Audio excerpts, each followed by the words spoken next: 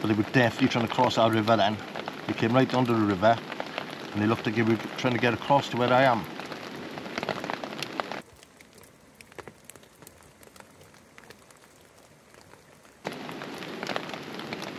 Could be wardens. I've just realised I've got absolutely no chance of crossing this river today after all this rainfall. Look at it. Looks like I'm going to get wet.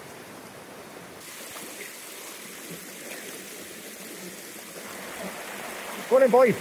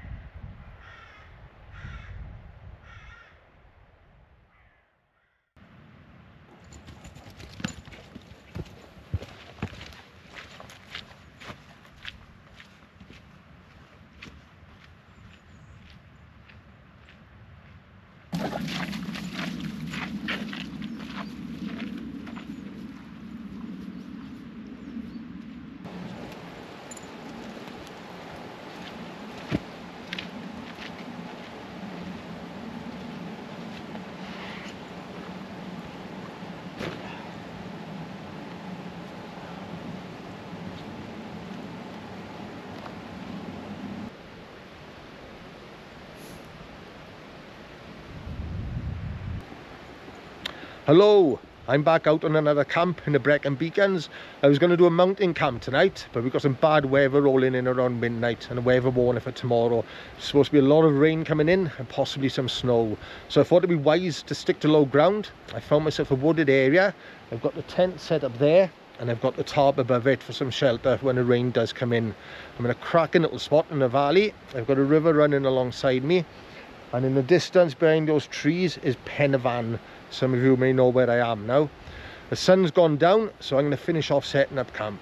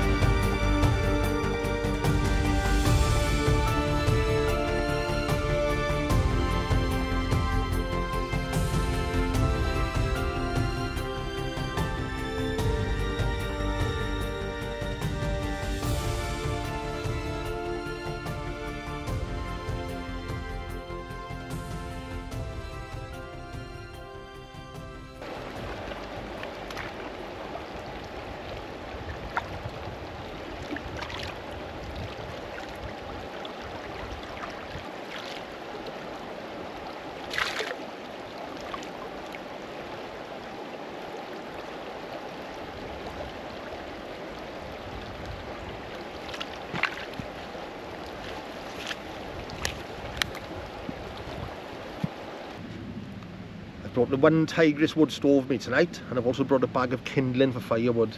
Even though I'm in a wooded area, the reason I've brought kindling is I'm obviously not going to go chopping branches off trees, but I also don't want to go collecting all the wood from the ground. Reason being is this place gets camped in quite a lot.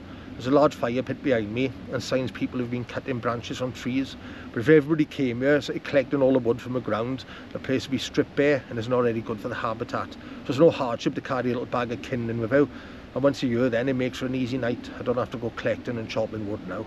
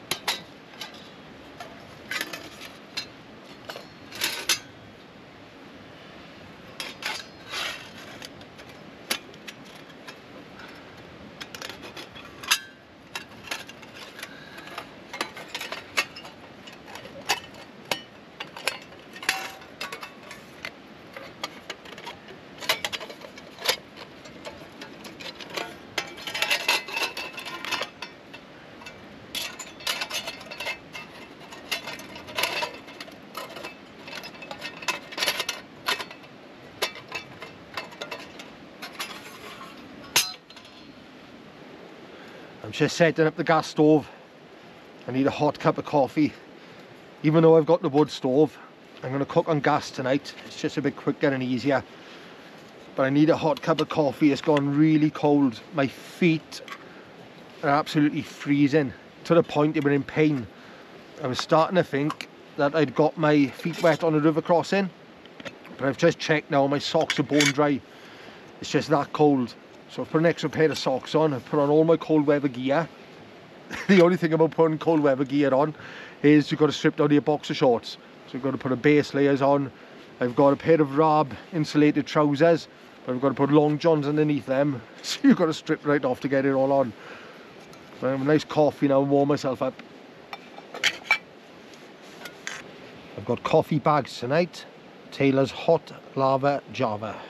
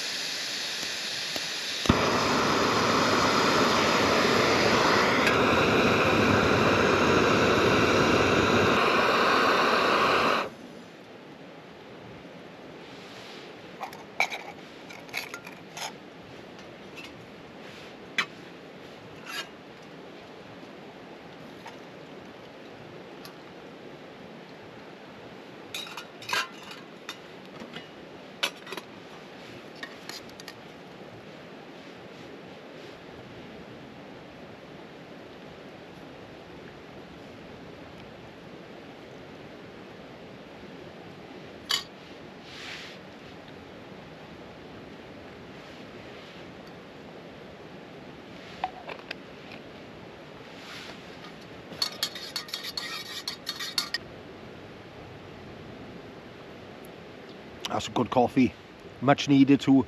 I've started to warm up now, the extra layers are starting to do their job. I'm going to get the wood stove on now and get a little bit of heat off there as well.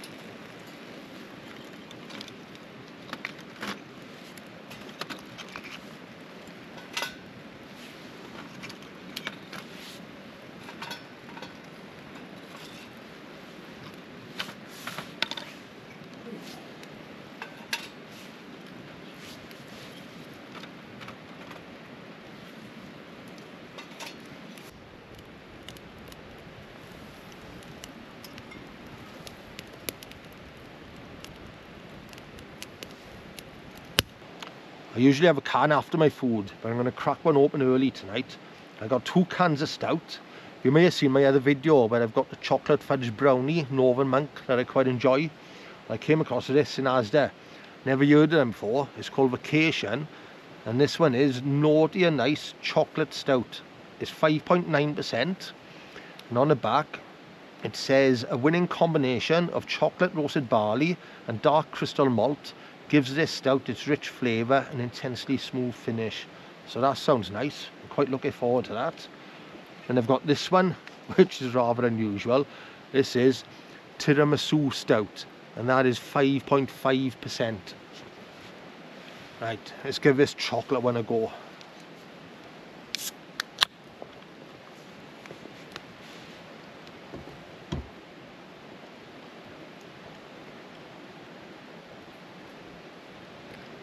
I like that. It's not quite as nice as the chocolate fudge brownie, the Northern Monk, but it's still good. Can actually taste the chocolate in there.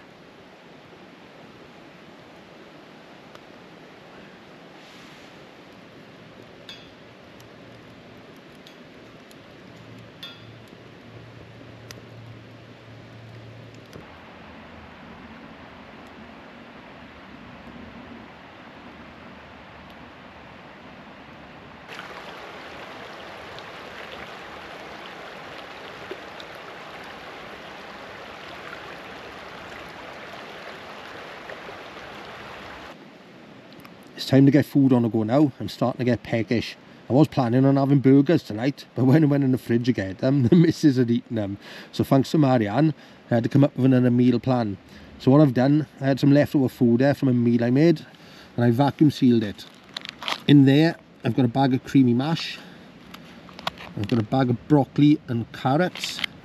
In there is a pastry. That is a cranberry and vegetable lattice. And I've got a bag of gravy. And for Toby's got a bag of pork sausages, which he's been nagging me for. He's already eaten once. He's had a big tin of dog food and some biscuits. His appetite seems to go through the roof when we're camping, doesn't it, boy?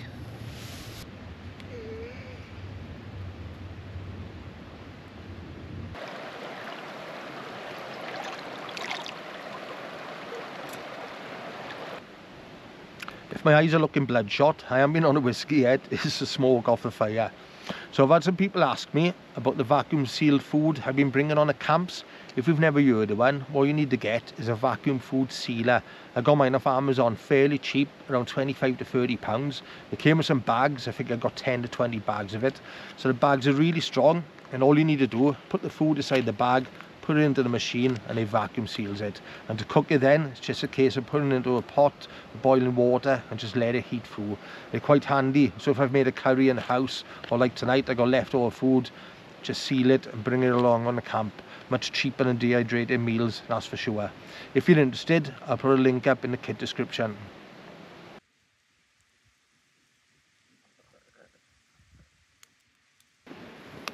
Hey Tob, some sausage?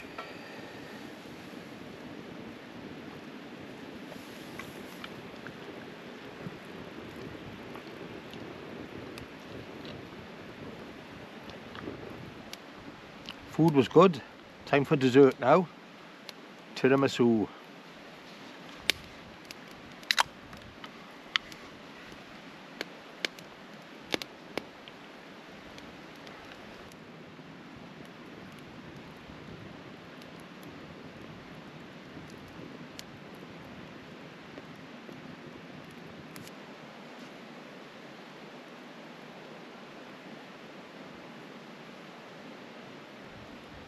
When our temperature dropped earlier, I thought I was going to be in for a really cold night, but it's not too bad at all now, to be honest. It actually feels a little mild.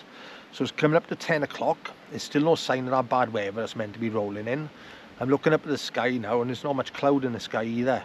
But the last time I checked, it was meant to be rolling in the midnight and getting really bad towards the morning. There's no 4G around here whatsoever, so I've got no way of checking the forecast. There's some strong winds starting to blow up the valley. The tarp's starting to flap around, so I'm going to drop our right down tonight now and lower it, just in case it does turn bad. But if it does roll in, a bit of luck, it'll hold off till I go to bed. I'll be nice and cosy in the tent.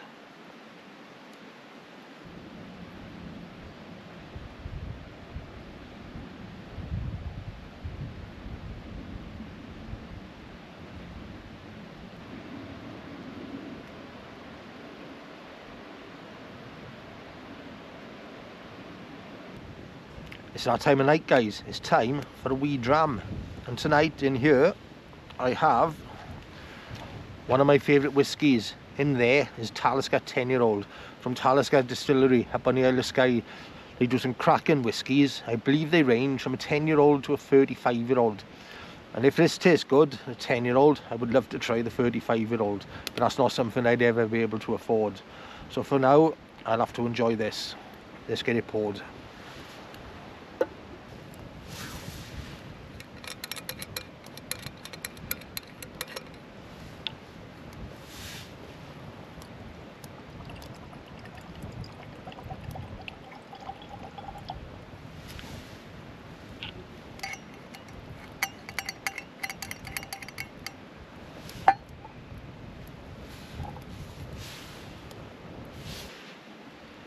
It's 45.8% this one. I don't know if you can see it, but it leaves legs running down the glass.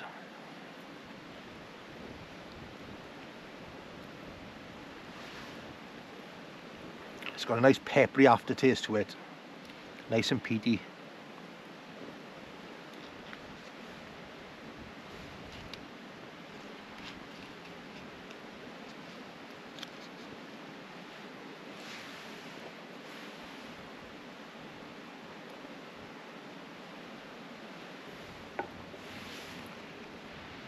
Toby's up and about.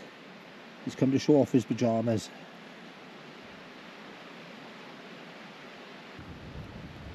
When I walked in today and you saw that dam, that reservoir used to be full and used to be beautiful. The next set of trees across from where I am, there used to be a little island, and on a perfectly still day you used to get reflections of Pendervan across the res. But the reason I emptied it is because it's a grade 2 listed building and water was causing damage to the dam. But I can't remember when I emptied it. I can't remember if it was 15 years ago, 20 years ago, but I do remember the res. So if you know the area and you know when it was emptied, leave a comment in the comment section because I'd like to know.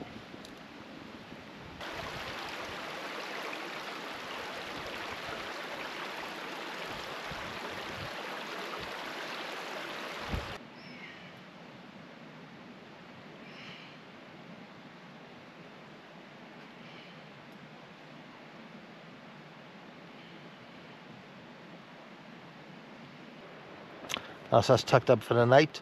It's gone well past midnight and there's still no sign of this bad weather. So I'm going to switch the lights off now, go to sleep, and it'll be interesting to see what it's like in the morning.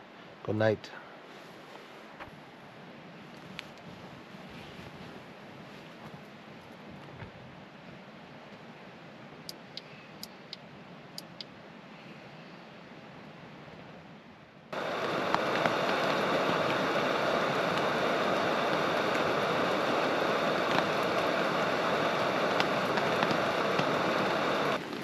Good morning. I've just put the camera on. I'm having my coffee and I can see some torches and I thought they must be going up the Roman road, but I realised then they're really close and they're actually in the woods opposite me, coming towards me. I didn't see anyone camping there last night. It looks like they're trying to get across the river towards where I am. Should be interesting.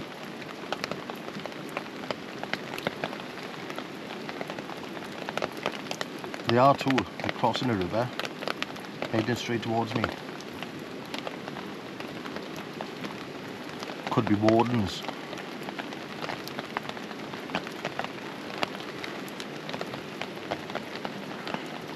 I think they're struggling to cross the river. We've had some serious rain tonight.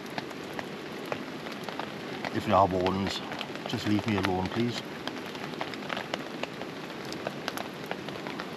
I've headed off in the other direction now. But it looked like they were trying to cross the river to get to where I am. Very strange. And there was definitely no one there last night. I thought they might be going down river to try and cross further down, but it looks like they're walking back up now. Looks like they're heading off. Well, they've gone wherever they were. I thought they may have been wardens. I thought they may have seen my tent lit up and come down to have a word with me. But it definitely looked like they were trying to cross our river to get across to where I am. But they've gone now anyway, so never mind. So this rain's been coming down heavy all night. I don't know what time it came in. I was awake till 1 o'clock. I went to sleep at 1. I woke up 5:30. I had a pretty broken night's sleep. The rain was having on the tarp all night. It kept waking me up. It's just gone 7 o'clock now. I'm waiting for it to get light so I can finish packing. I've packed most of the kit inside the tent, so it's just a case now of getting the tent down, then a tarp. So this next bit should be fun.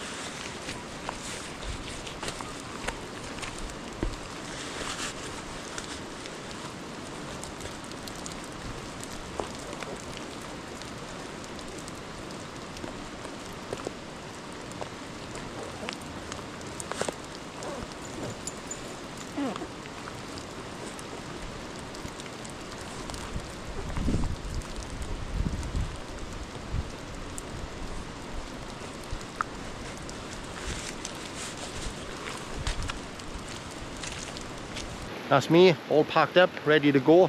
I've had a good clean of the area, cleaned up where I had the wood stove. I've left no trace. I've also collected some litter that some people have left behind, thrown that into mine. So it's been another good camp. I've enjoyed this one. Thank you for watching. If you've enjoyed the video, please give it a thumbs up, give it a like. And if you'd like to see my next camping trip, feel free to subscribe. Hopefully see you on the next one, guys.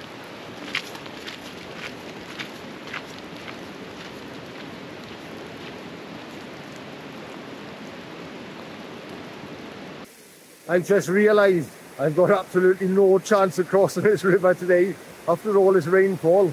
Look at it. Looks like I'm going to get wet.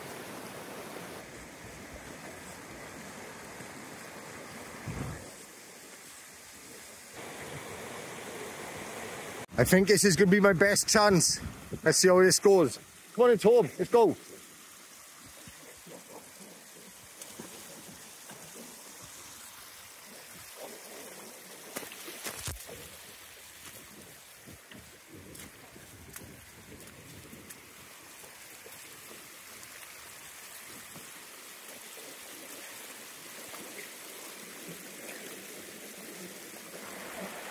Go on in, boy. In fact, let's go up here, Tarp, this way.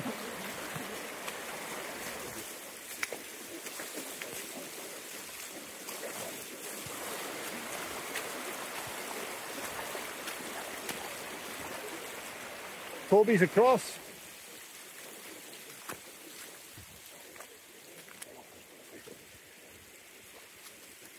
Right, I've only had a little bit of water come in my boots, so if I get across here without getting wet, I'll be quite chuffed. Let's see.